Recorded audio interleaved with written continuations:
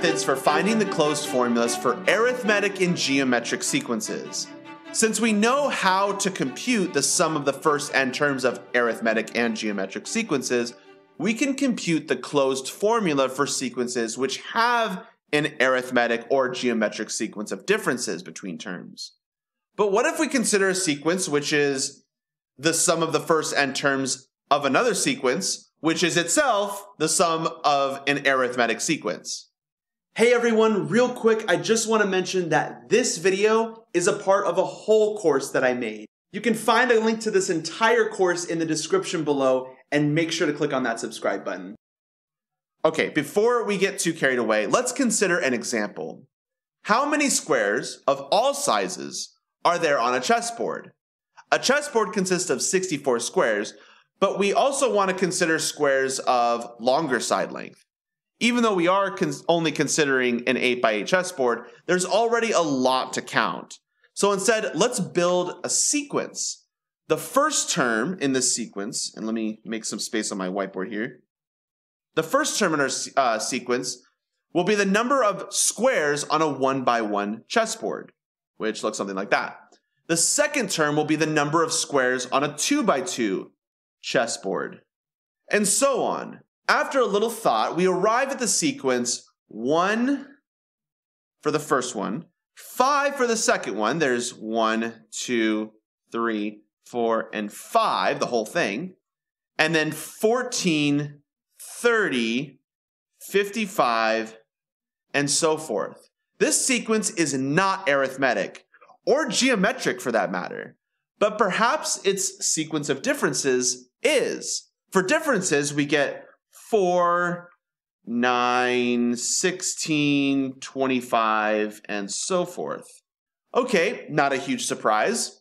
One way to count the number of squares in a 4x4 chessboard is to notice that there are 16 squares with side length 1, 9, with 9 with side length 2, 4 with side length 3, and 1 with side length 4. So the original sequence is just the sum of squares. Now this sequence of differences is not arithmetic, since the sequence of differences is not constant. In fact, the sequence of second differences is 5, 7, 9, and so forth, which is an arithmetic sequence with constant difference too. Notice that our original sequence had third differences, constant. That is, differences of differences of differences of the original, constant. We will call such a sequence delta 3 constant. The sequence 1, 4, 9, 16, and so forth has second differences constant, so it will be a delta 2 constant. In general, we will say a sequence is delta k constant if the kth differences are constant. Let's do an example together. And so, yes, these are delta 3 constant. I should clarify that. Let's do an example together. Which of the following sequences are delta k constant for some value of k? So for the first one, this is the sequence from a previous video in which we found a closed formula by recognizing the sequence as a sequence of partial sums of an arithmetic sequence. Indeed, the sequence of first differences is 1, 4, 7, 10, 13, and so forth, which itself has differences 3, 3, 3, 3, and so forth. Thus, this sequence right here is a delta squared constant sequence. Delta 2 constant. Okay, for number 2, these are perfect cubes. The sequence of first differences is 7, 9, 37, excuse me.